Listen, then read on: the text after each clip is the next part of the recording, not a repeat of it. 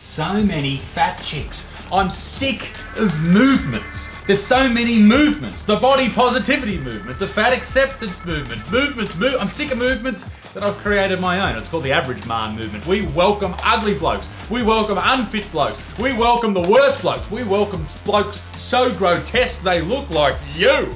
I honestly hate the idea that being obese and giving up on trying to be the best version of yourself is glorified, and it really is. Look anywhere on social media and everyone's hashtag positive about their big fat guts, and that is garbage, ladies and gentlemen. That is not a good way to live your life. That's a good way to get in the ground earlier than you should.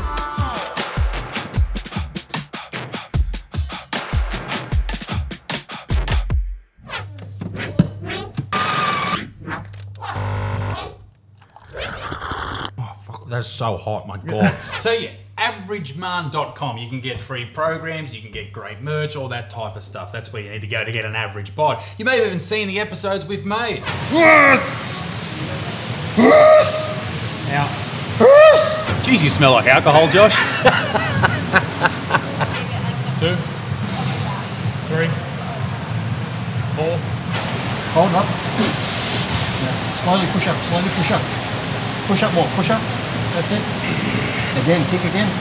But there's one thing we haven't covered in these videos, and that is cardio and diet. Cardio is important, of course, but it's not the only way you lose fat. Diet is the best way to do that. And I've tried different diets throughout my life, a lot of them, I'm sure you have as well. For me, the best diet, and I'm not a doctor, I don't know what I'm talking about, to lose weight and to maintain a healthy weight is the keto diet. That's how I have, in the past, lost up to 40 kilos. And you know what? I thought to myself, what is the best way to talk about a low-carb diet than talk to a doctor who loves the low-carb diet and actually specializes in the low-carb diet? So I talked to my mate, Dr. Paul Mason, about all things health, diet, and everything.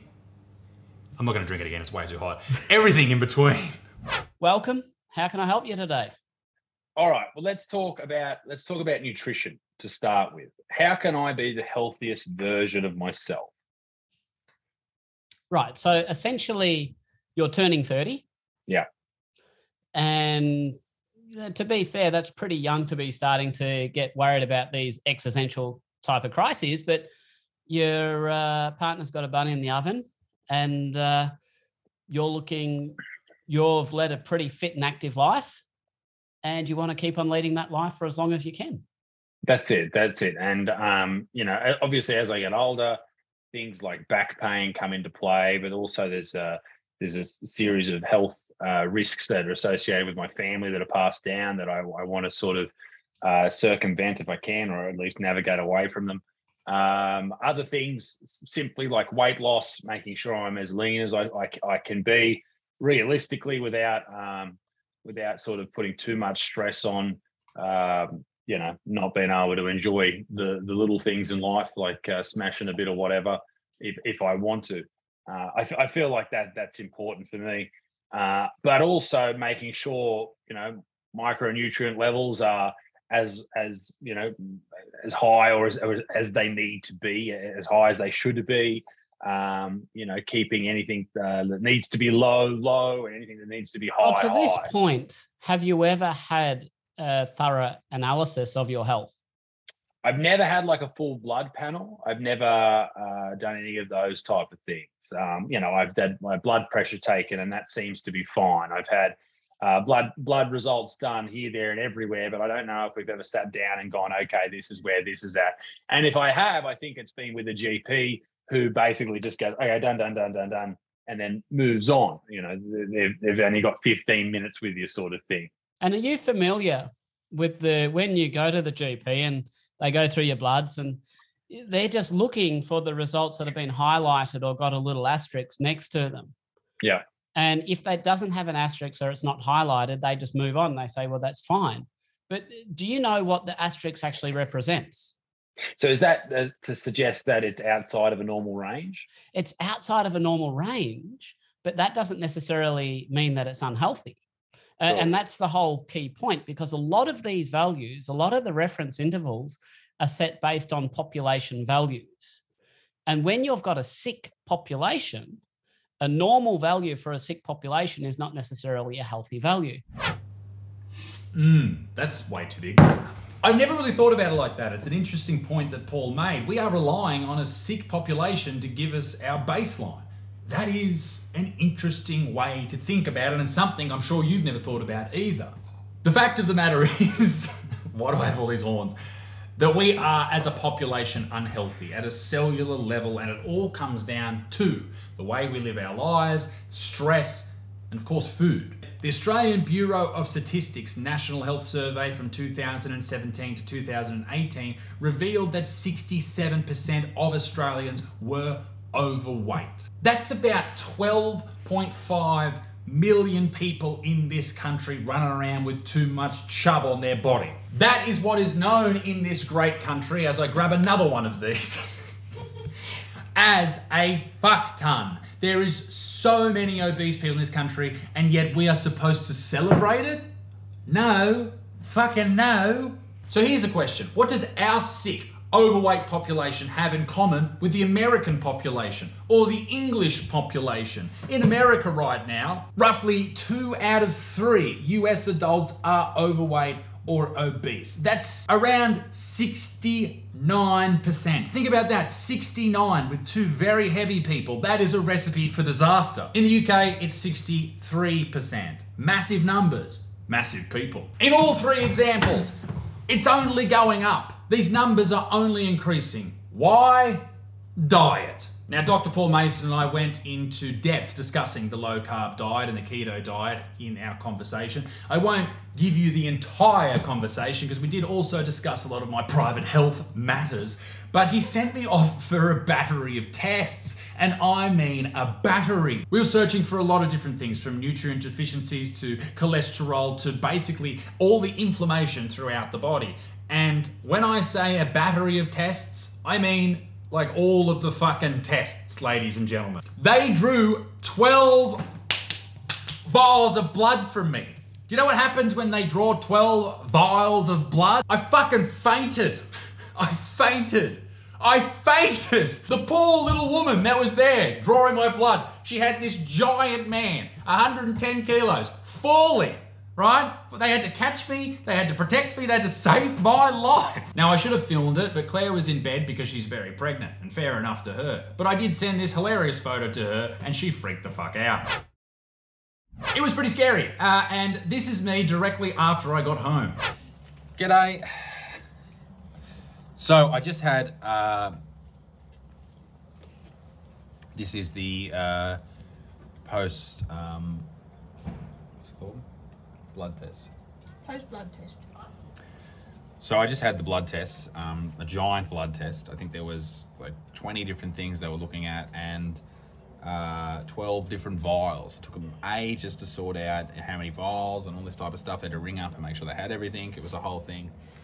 And I got up this morning. It was after a ghost hunt, so we didn't get home until about 2 o'clock, or at least didn't get to sleep about 2 o'clock. I got up about 8, went and got it done. Apparently I was dehydrated. I said to Claire, she was in bed, I said, don't come, you don't need to come. She goes, I'll be there, to look after you. I said, I'll be fine. She said, it's a lot of blood tests. I said, I'll be fine. And then, what happened, Claire? He fucking fainted. I fucking fainted. Here is the honest truth. Most people eat too many calories, too much fat, too much protein, too many carbs, just too much of everything. They just need to draw it back a little bit. And that's why I find the keto diet the best diet to do that. You cut out all the carbs and you restrict your calories naturally. You're not as hungry. And that was what I plan to do over the next 6 weeks. I'm going to see how much weight I can drop and also what body fat percentage I can get down to. And to do that, the best way is to go and get what is known as a DEXA scan. And I did that. And ladies and gentlemen, I was pretty pissed off with what I found out. All right, so I just got photocopied by the DEXA scan, and let's have a look. I thought I'd be around 17% body fat. I haven't dieted for quite a while. I've basically been eating whatever I want. 24.4%. Wow. That's more than I thought. So 110 kilos. She did make me weigh in with my clothes on, so, and I haven't pooped today. So yeah, 24.4%. Interesting. Well, that's the starting point. And now we just got to kick into gear, change the diet up, and go from there. A number of years ago, I first tried a keto diet. I was 134 kilos. I got down to 94 in about 12 to 18 months. And that's what I'm sort of doing now, looking at dropping body fat, but also keeping my protein high so that I can put on muscle. I am training every single day in the gym with a push-pull legs split. That is where we are at right now. So now you know all about how I'm approaching this from a diet perspective. And you also know how my resistance training is planned. But what about cardio?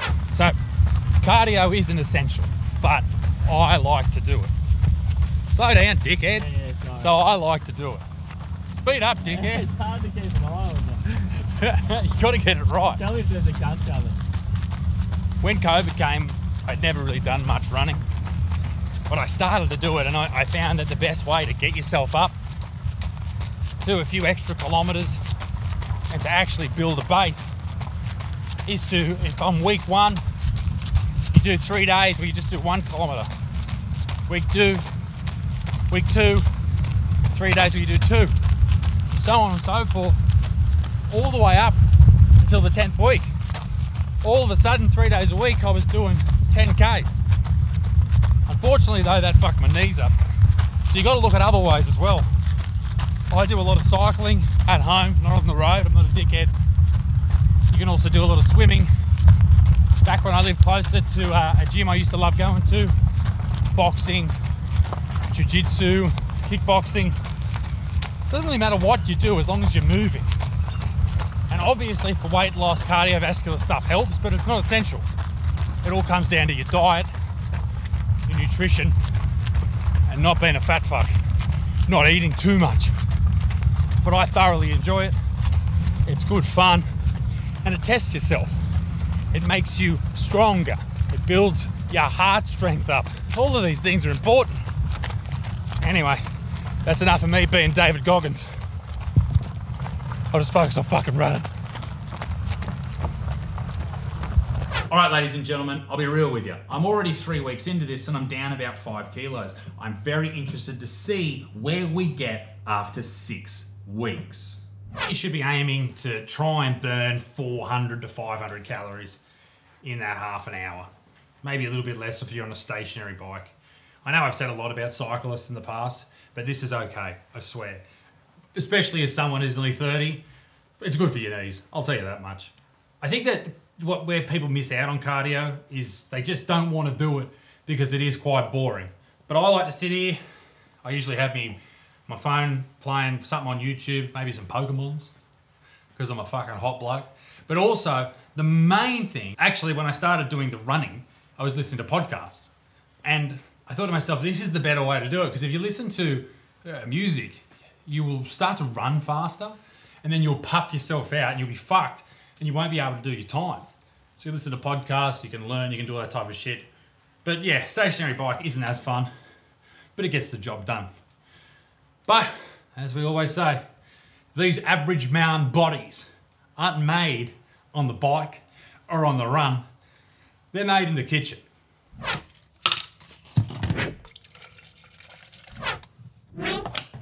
Obviously, you need to eat protein to grow muscles. It repairs the muscles that you damaged during your weightlifting or during your exercise, whatever it may be.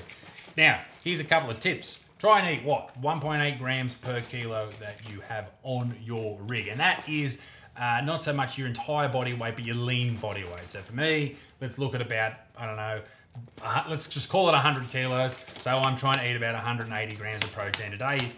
Just try and hit that mark. If you're making your protein shake, throw 2 scoops in. That's a hot tip. And also, put a little bit of milk at the bottom, or a bit more of milk in there, before you put your heaped spoon in there, or your heaped scoop, because if you don't, little bits of protein will get stuck to the bottom. So pre-moisten the bottom of your protein scoop. Hot tip from a hot average bloke. Before we go any further, ladies and gentlemen, this video is brought to you by the great people at Odin Ice Baths. They've hooked me up. They're going to hook you up with a special deal as well. But this is my first time using it. Shall we? This is horrifying. All right. Fuck, Jesus. This is going to be really tough. It's quite chilly. Probably have to let some out.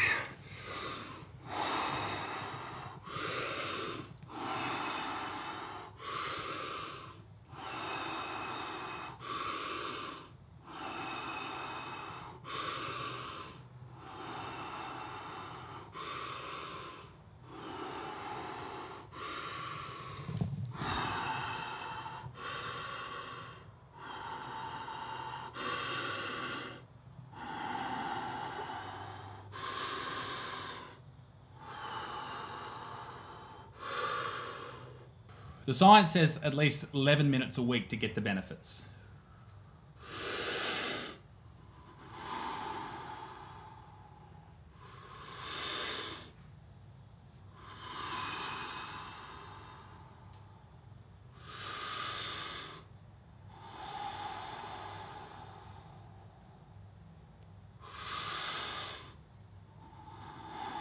So this is the Wim Hof method of really breathing, flooding your body full of oxygen. I feel good. How long have I been going for? I feel really good. Minute 30, minute 40, minute 50. Not bad. Your first time, Jesus. This is good. People always thought about ice baths as the thing you did after exercise, but that actually harbours or affects the way that the body repairs the muscle. It stops the inflammation, right? Reduces the inflammation. Because that's at least how I understand it. Which is not what you want. You want to be inflamed. You want your body to repair itself. You want to be doing this before exercise or at least a couple of hours afterwards. I haven't been to the gym today yet. I'm going to go later. But this is sort of how I wanted to wake up this morning. And I think it's a good way to wake up. I think it's probably the best way to wake up. It's really fucking... I'm very awake. What's that? That's 3 minutes. Let's go for 4. What do we reckon? Or we go for 5? 4. 4. That's enough. For your first time. That's some water out for next time so I can go lower. I think you're a brave, brave man. Post-pregnancy, you reckon you'll do this? I'm going to try it. Yeah. I am going to try it. I've seen all those fitness gals doing it, particularly in America, so I'd like to try. But even just putting my... Ooh. It's cold, isn't I it? think on a hot day, I could mentally do it. Probably not for 4 minutes like Isaac, though. How's your doodle? It doesn't exist. Wow. Significant shrinkage. It is like a ghost. You need a Ouija board to talk to my dick right now. You're doing so well in it, though. I'm coming up on 5 minutes, by the way. Odin Ice Bars, ladies and gentlemen. These are the cream of the crop. Go and check out their website. It's just a beautiful build. This is absolutely gorgeous. And an awesome sponsor. All handmade, absolute legends. I'm so cold. Oh! Feel my leg.